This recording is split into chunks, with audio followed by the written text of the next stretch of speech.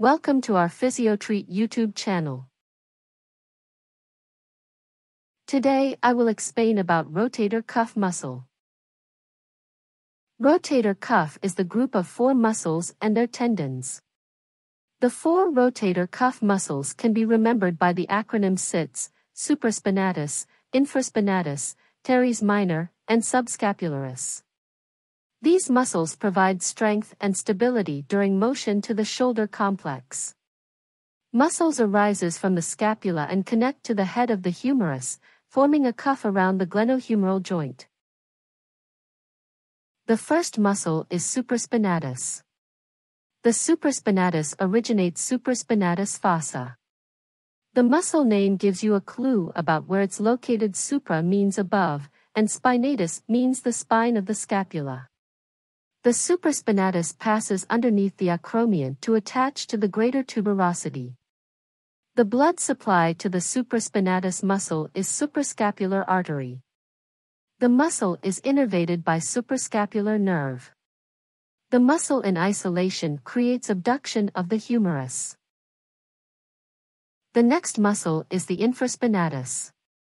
Its name we can tell that it's located below the spine of the scapula and it sits within the infraspinatus fossa.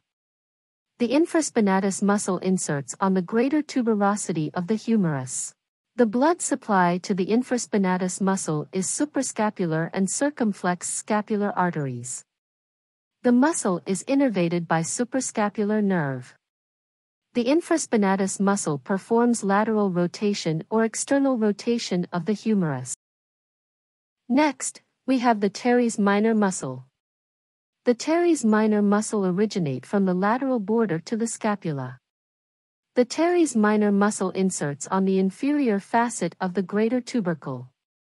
The blood supply to the teres minor is posterior circumflex humeral artery and circumflex scapular artery. The muscle is innervated by axillary nerve. The teres minor muscle perform external rotation or lateral rotation of the humerus. The final muscle to talk about the subscapularis. Subscapularis muscle originates in the subscapular fossa. The subscapularis muscle insert onto the lesser tuberosity of the humerus. The subscapularis is the largest and strongest rotator cuff muscle. The blood supply to the subscapularis is subscapular artery. The subscapularis muscle innervated by upper and lower subscapular nerve. In isolation this muscle it perform medial and internal rotation of the humerus.